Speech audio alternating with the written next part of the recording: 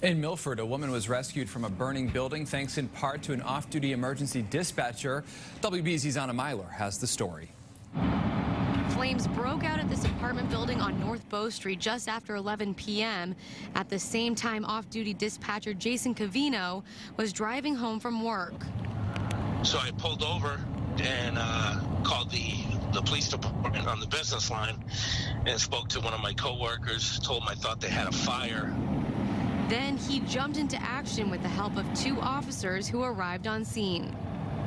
So it started with banging on the doors, and then nobody was coming to the doors. So we started basically entering the apartments to get people right away, because it was getting bad fast in there. One woman was trapped on the 2nd floor where the fire started. Firefighters rushed inside to save her.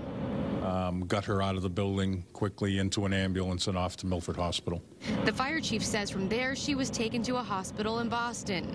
She was awake in the ambulance talking to the paramedics, and she indicated, that it may have been a fire caused by smoking materials, but it's still under investigation. The chief estimates 6 to 8 residents are displaced, but no one else was hurt, thanks to Cavino's heroic actions.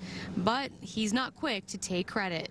The guys that joined me on scene, the 2 officers, did as much, if not more heavy lifting than I did.